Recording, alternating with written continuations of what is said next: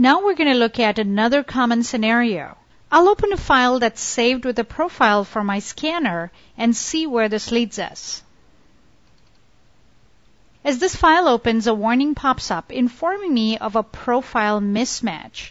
It's telling me that the file has a scanner profile attached to it, the FlexTight scanner in this case, and it's giving me some choices to make before it opens up in Photoshop.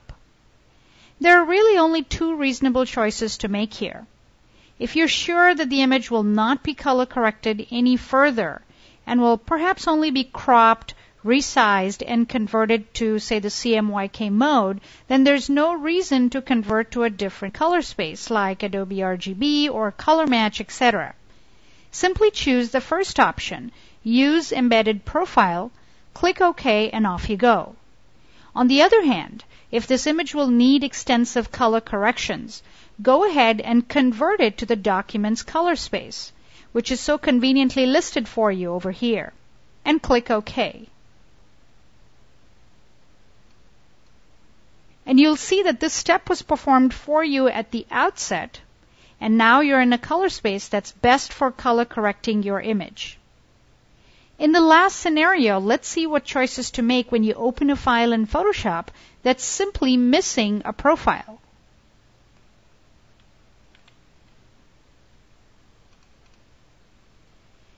This time, the warning refers to a missing profile and gives you about 3 choices. The first one really isn't a good option in my opinion. If you leave this file as is, that is without any embedded profile, then Photoshop or any application that handles this file downstream has no way to show the colors in the file accurately. It does use the default working space for the mode as a reference for display purposes on screen and for internal calculations, but subsequently the color appearance can change when it's handed off to another application or for printing, because then there's no fixed meaning to the colors in the file. So what are the reasonable choices in this case? If you happen to know what profile was used when creating this file, you can assign it in the last option. But this is still a little bit risky because you might not know for sure, and then you'll risk introducing another nuance to this process. My general recommendation in 90% of cases where you're dealing with an untagged file like this is to assign the working space for the color mode and proceed. Now this might result in having the color appearance change slightly on screen while the numerical values are kept intact.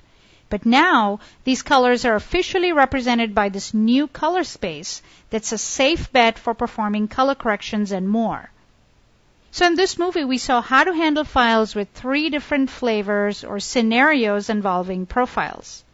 Later on in this tutorial, in the section titled Preparing for Output, you'll see how to interact with profiles when printing.